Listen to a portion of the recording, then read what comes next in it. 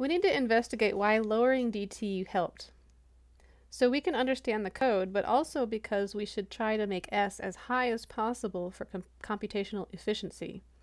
Because a higher s yields a higher dt, which means fewer time steps to cover the same amount of seconds for the simulation. Since we have a very basic FDTD code with only free space, there aren't a lot of possibilities for why a lower dt is needed. So let's think about how we developed the value for dt for our one-dimensional model. In the lecture for module FDTD3, we determined that the stability limit of the one-dimensional code, and also the required grid resolution for accuracy, by comparing the analytical dispersion relation with the numerical dispersion relation.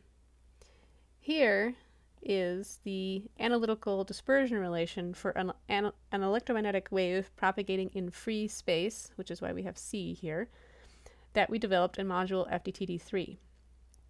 What we could do here is we could go through the same process. The analytical dispersion relation is not going to change. This one right here is not going to change whether we're in 1 dimension, 2 dimensions, or 3 dimensions. But for a 2-dimensional FDTD model, the numerical dispersion relation will change between 1 dimensions, 2 dimensions, and a 3-dimensional grid. So numerical dispersion relation changes between 1 and 2 and 3 dimensions. To develop the 2-dimensional numerical dispersion relation, we would plug the 2-dimensional numerical solutions for the field components into the 2-dimensional update equations. This is analogous to what we did in 1 dimension. I'm not going to go through all those steps here though, because it's quite tedious in 2 dimensions. What we'll do instead is we'll be able to use the dispersion relation we got in 1 dimension in order to develop the dispersion relation for 2 dimensions. The equation that we ended up with in module FDTD3 is shown here. We solved this equation for omega tilde so that we could see under what conditions omega tilde would become a complex number.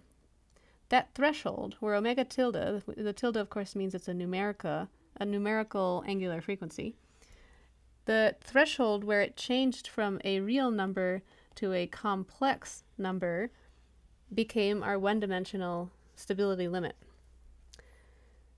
But we had actually simplified this expression right before we came up with this expression. We had simplified it where on the left side we had squared the entire expression, and on the right side we had also a squared expression. So the corresponding equation for 2 dimensions will have the same form as this one, but it will have an extra term involving delta z. So here I'm going to write c delta t over delta x and sine k tilde delta x over 2. This is all squared, and I'm going to add on to here another term that has the same form, c delta t, but we're going to have delta z and sine k tilde delta z over 2, and that is squared. Otherwise, the right side is the same, sine squared omega tilde delta t over 2. Also, another difference is that instead of k tilde, we're going to split k tilde into kx and kz components.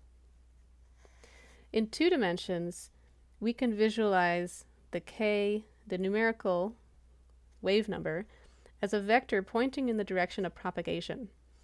Then kx tilde is the component of k along the x direction, and kz is the component of k along the z direction. So this would be equal to k sine of phi, if I define this as being phi, and this would be k cosine phi. If we then move the terms in this equation around in order to solve for this one, just as we did in 1 dimension, then we get the 2-dimensional numerical dispersion relation that's shown here. This two-dimensional numerical dispersion relation is definitely not the same as the analytical dispersion relation we got earlier, which is plus or minus c times k. That is, the numerical dispersion relation does not show a simple linear relationship between the angular frequency and the wave number, as we have for this analytical case. Also, as for the one-dimensional case, we can see that in this expression for the numerical angular frequency, we can run into trouble if we have to take the arc sine of a quantity that is greater than 1 or less than minus 1. Since we would then wind up with a complex number for the omega tilde. If we assume that, for the moment, that k tilde is real, so we're going to assume k tilde is real, which is also what we did in one dimension, then we can say that this is a real number and this is a real number. And that these values would also only range from -1 to 1 once you evaluate those. If we set them both to their maximum value of 1, what we would need to do in order to guarantee, so here we want to guarantee omega tilde is always a real number, then in order to do this, we would have to ensure that what's left under the square root, which is c delta t over delta x squared, this sign expression is set to 1. So then we have this c delta t over delta z squared. We need to guarantee that this is always less than or equal to 1, so that when we take the arc sine, we'll get a real number. So now try solving this expression for delta t, because then you will have solved for the maximum time step increment that we're allowed to use in a two-dimensional FDTD code.